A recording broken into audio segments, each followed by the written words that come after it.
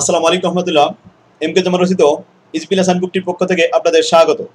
আজকের টিউটোরিয়ালের বিষয় পার্টনারশিপ অ্যাকাউন্টিং দ্বিতীয় পর্ব। শিক্ষার্থীগণ, প্রথম ক্লাসে আমরা এই অধ্যায়ের ফরম্যাট সম্পর্কে বিস্তারিত জেনেছি এবং 1 নম্বর ফরম্যাটের গাণিতিক সমস্যাগুলো সমাধান করেছি। আজকের ক্লাসে আমরা 2 নম্বর ফরম্যাটের গাণিতিক সমস্যাগুলো সমাধান করব। তাহলে চলুন প্রথমে 2 নম্বর ফরম্যাটটি দেখে আসি। Format number 2, treatment of basic concept. এটিও খুব গুরুত্বপূর্ণ একটি ফরম্যাট। এই ফরম্যাট থেকেও প্রতি বছরে অঙ্ক দেখা যায়। 7 কলেজের জন্য এই ফরম্যাটটা খুবই ইম্পর্টেন্ট। আমাদের বইয়ের 2 নম্বর ফরম্যাটের গাণিতিক সমস্যাগুলো আমরা এখান থেকে সলভ করি। দেখুন, 2 নম্বর ফরম্যাটের প্রবলেম নম্বর 1।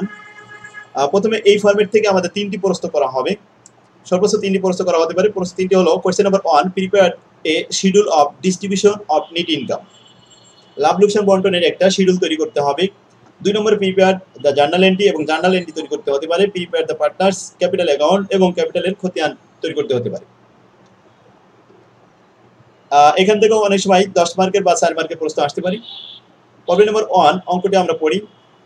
প্রথম বলা আছে, on January 1, 2007 the capital balance in হোলিং ode company R Luis হোলিং 26,000 টাকা অ্যান্ড জিম ওড 24,000 টাকা। তাহলে লুইস হোল্ড কোম্পানিতে মোট 2 জন partner.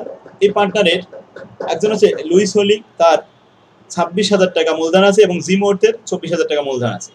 In 2007 the company reports net income 30,000 টাকা। কোম্পানি 2007 সালে একটা প্রতিবেদন দিয়েছে যে তাদের মোট ইনকাম হয়েছে 30,000 টাকা। The income ratio provide for salary allowance.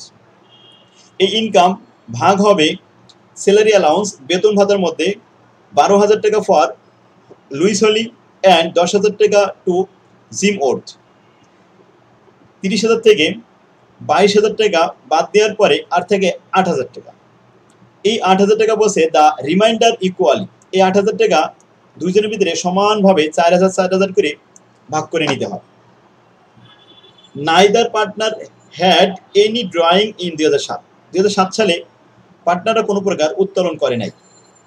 In 2008 অ্যাজুমিং that the following independent transaction occurred on January 1। 2008 সালে কিছু স্বতন্ত্র ঘটনা ঘটেছিল। সেই ঘটনা 3টি এখানে দেওয়া হলো, ট্রানজ্যাকশন 3টা। 1 নম্বর বলা হচ্ছে, ডোন্না purchase 1/2 of হোলিস capital interest for 25,000 টাকা। এখানে ইন্টারেস্ট বলতে আগ্রহীকে বোঝানো হয়েছে, এটা কোনো সুদকে বোঝানো হয়নি। তোমরা বলছে ডোন্না একজন পার্টনার, সে লুইস হোলির কাছ থেকে ক্রয় করে নেবে অর্ধেক শেয়ার, মানে তার শেয়ারের মোট অর্ধেক কিনে নেবে কত টাকা দিয়ে? 25,000 টাকা দিয়ে। কার সাথে কন্ট্রাক্ট হয়েছে? লুইস হোলির সাথে। কে কিনবে? ডোন্না কিনবে। ডোন্না কিনে নেবে লুইস হোলির অংশ 25,000 টাকা দিয়ে। 2 নম্বর বলছে, মার্শা ইজ অ্যাডমিটেড।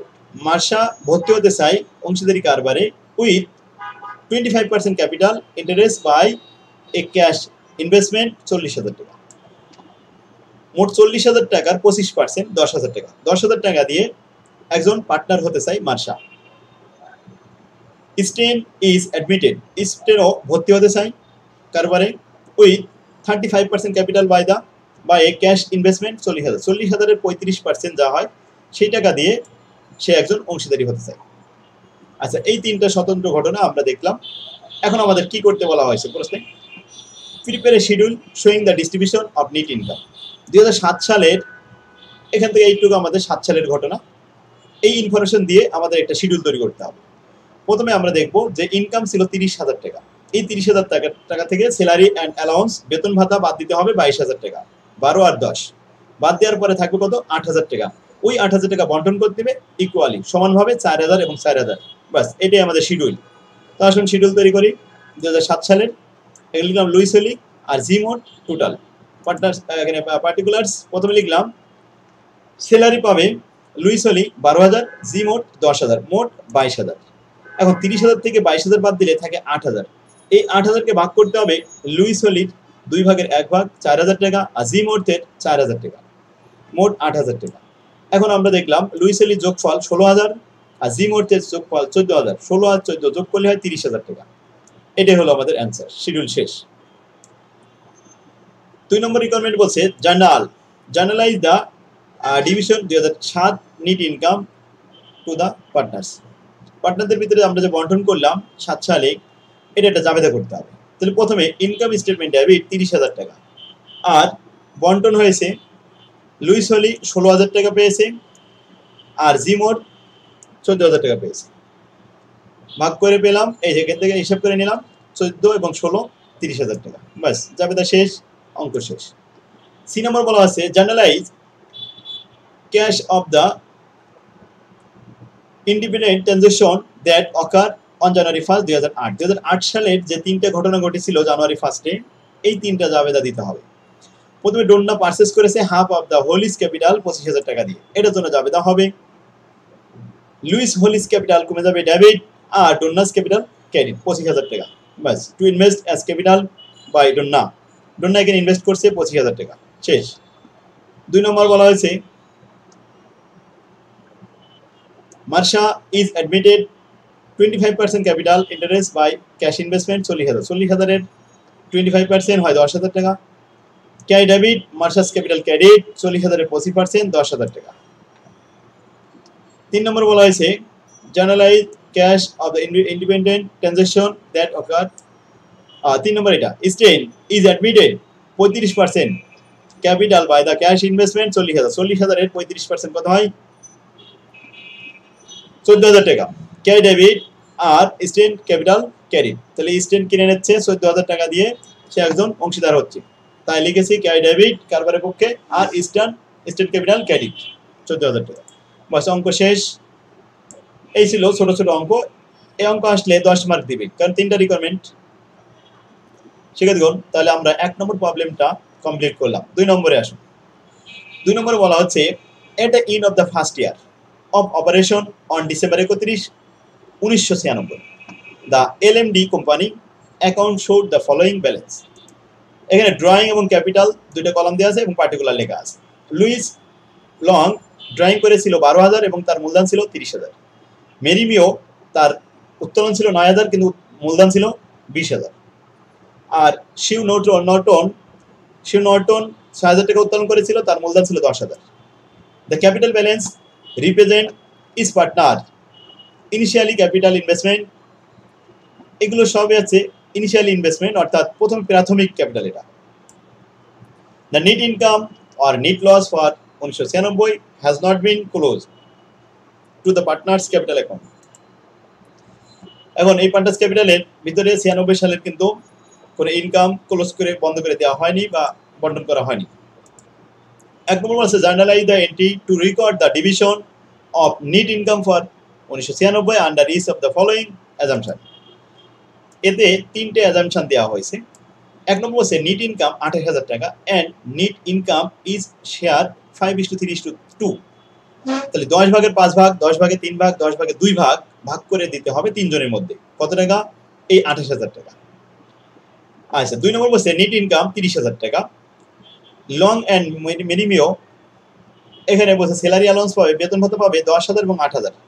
তাহলে 30 থেকে 18,000 টাকা বাদ দেওয়ার পরে আর থাকে 12,000 টাকা রেসপেক্টিভ পর্যায়ক্রমে, এন্ড দ্য রিমাইন্ডার 12,000 টাকা ইজ শেয়ার ইকুয়ালি। ওই 12,000 টাকা 3 জনের ভিতরে 3 সারি 12, 4,000 4,000 করে ভাগ করে দিতে হবে।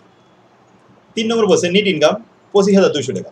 Is partner is allow interest 10% beginning capital. Beginning to capital এর উপরে 10% করে সুদ পাবে। তাহলে লুইস লং পাবে 3,000 টাকা, 30,000 এর 10% 3,000। মেরিমিও পাবে 2,000 টাকা, আর শিও নর্টন পাবে 1,000 টাকা।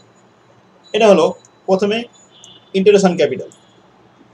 এখন বলছে Luis long is given a 15,000 টাকা স্যালারি, তাকে আবার স্যালারি দিতে হবে 15,000 টাকা, এন্ড দ্য রিমাইন্ডার, আর অবশিষ্ট যা থাকবে, তাহলে অবশিষ্ট যেটা থাকবে সেটা ইকুয়ালি ভাগ করে দিতে হবে। এটা ছিল 3 নম্বর শর্ত। তাহলে 3টা অ্যাজাম্পশনের মধ্যে আমরা একটা একটা করে আমরা শেষ করব। তো আসুন এর 1 প্রথম যখন 1 করব তখন আমরা এই লাইনটা দেখব। 28,000 টাকা 3 জনের ভিতরে বন্টন করতে হবে। ইনকাম সামারি ডেবিট 28,000 টাকা। লুইস লং ক্যাপিটাল ক্রেডিট 28,000 এর 10 ভাগের 5 ভাগ 14,000 টাকা। মেরিমিও এটা 10 ভাগের 3 ভাগ, আর শিও নর্টন 10 ভাগের 2 ভাগ। তাহলে 8,400 এবং 5,600 সব মিলে 28,000 টাকা জাবেদা করা কমপ্লিট। 2 নম্বর বলছে নেট ইনকাম 30,000, এর মধ্যে 10,000 এবং 8,000 18,000 টাকা চলে যাবে প্রথমে তাদের বেতন ভাতা বাবদ, স্যালারি অ্যালাউন্স। আর থাকবে 12,000, সেটা আবার ভাগ করে তিনজনের ভিতরে 3 12 4,000 করে দিতে হবে। তো আসুন ইনকাম সামারি 30,000 টাকা ডেবিট। লুইস লং এখানে প্রথমে 10,000 টাকা তার স্যালারি, আর মেরিমিও 8,000 টাকা তার স্যালারি, আর শিওর নর্টন তার কোনো স্যালারি নেই। তারপরে যে 12,000 টাকা থাকবে সেটা ভাগ হবে 4,000 4,000 এবং 4,000 তিনজনের। তাহলে প্রথমটা আসলো 14,000 টাকা, এরপরে 28 12,000 টাকা, এরপরে 4,000 টাকা। মোট বন্টন করে আমরা ক্লিয়ার করে দিলাম। এটা হলো জাবেদা। 3 নম্বরে যে শর্ত বলা হয়েছিল যে 25,200 থেকে প্রথমে ইন্টারেস্ট চলে যাবে, ইন্টারেস্ট পাবে 3 আর 2 5 আর 1 6। 25,200 থেকে 6,000 চলে গেলে তাকে আর 19,200। এই 19,200-র মধ্যে থেকে 15,000 তার স্যালারি চলে যাবে। লং এর জন্য 15,000 টাকা চলে গেলে আর থাকবে 4,200। ওই 4,200 টাকা বন্টন করতে হবে কোন অনুপাতে ইকুয়ালি। তো সেটা আমরা একটু দেখি। প্রথমে আমরা এখানে ওয়ার্কিং করে নিয়েছি। এই যে ওয়ার্কিংটা ছিল নেট ইনকাম 25,200, এখান থেকে ইন্টারেস্ট তিনজনের capital on interest on capital 3,000 2,000 1,000 6,000 টাকা বাদ দেওয়ার পরে 19,200। এখান থেকে স্যালারি অ্যালাউন্স চলে যাবে 15,000, বাদ দেওয়ার পরে আর থাকবে 4,200। ওটা আবার ভাগ করে দিতে হবে 3 ভাগে, এক একজনের ভাগে আসবে 1400 করে। তো আমরা লিখলাম ইনকাম সামারি ডেবিট 25,200। এবার আমরা হিসাব করে দেখলাম Luis long interest on capital 3,000 টাকা পাবে, আর সে বেতন পাবে 15,000, আর লাভের অংশ ভাগ পাবে 1400, সব মিলে 19,400।